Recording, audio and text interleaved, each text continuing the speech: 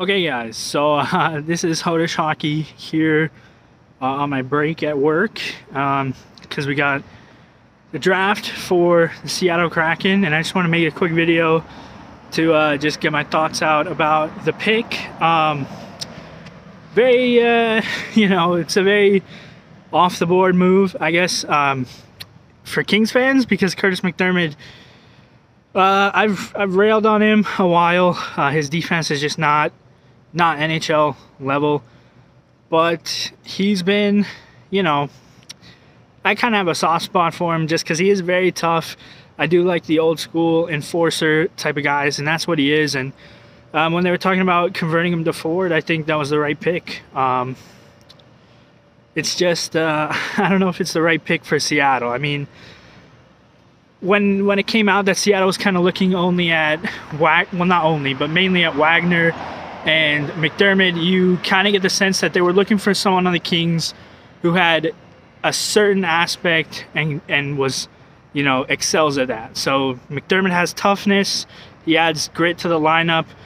Maybe they're thinking that's their Ryan Reeves type of pick from Vegas. And then Wagner has the speed. So I think that's kind of where they were going. But when I look at the lineup that they have now, I feel like Athanasiou would have been a great pick for them. If I was the GM, that's who I would have picked. I think he fits into that style of team where there's not really a top line and there's not really a bottom line. Every guy's kind of there, so it allows him to kind of find his role, and basically how well he can do determines his playing time and his role on the team. So yeah, it's just a pretty shocking move. Definitely doesn't hurt the Kings at all. If anything, that's probably the best pick for us. Unless you're going to pick, kind of a career AHLer, which I guess you could argue that MacDermid could be or is. But, yeah, I mean, it's, I guess, losing a big body, losing a physical presence, I think that probably means that Brendan Lemieux is going to stay and be part of the team going forward for a little bit longer, because I do think that they value that kind of player, that kind of grit. But, yeah, I mean, I think we got out unscathed. Like I said before, we're lucky to not have any juicy players that were available. So, it's goodbye to Kurtis MacDermid, and, wish him luck in Seattle, I guess. But, yeah, it's going to be interesting to see Seattle in the league now, because they're a very